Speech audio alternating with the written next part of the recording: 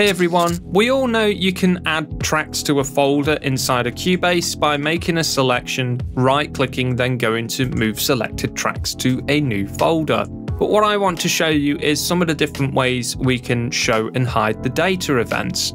So if you right-click on a folder track, go to Show Data on Folder Tracks, by default it's always set to show. We can choose to not show the data, so regardless of whether or not a folder is open, it will always be hidden. Now, another option here, which is the one I like to use, is hide data when expanded.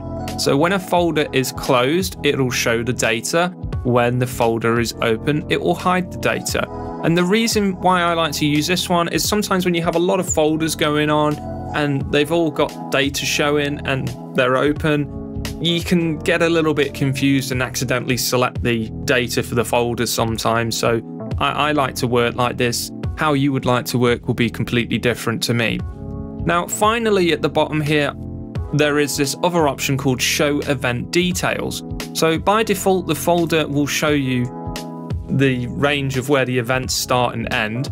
But if we change it to Show Event Details, that means it will show us a MIDI overview instead of sort of like an event overview, if you will. Hopefully you've enjoyed watching this video. Thanks for coming, and I'll see you all again next time.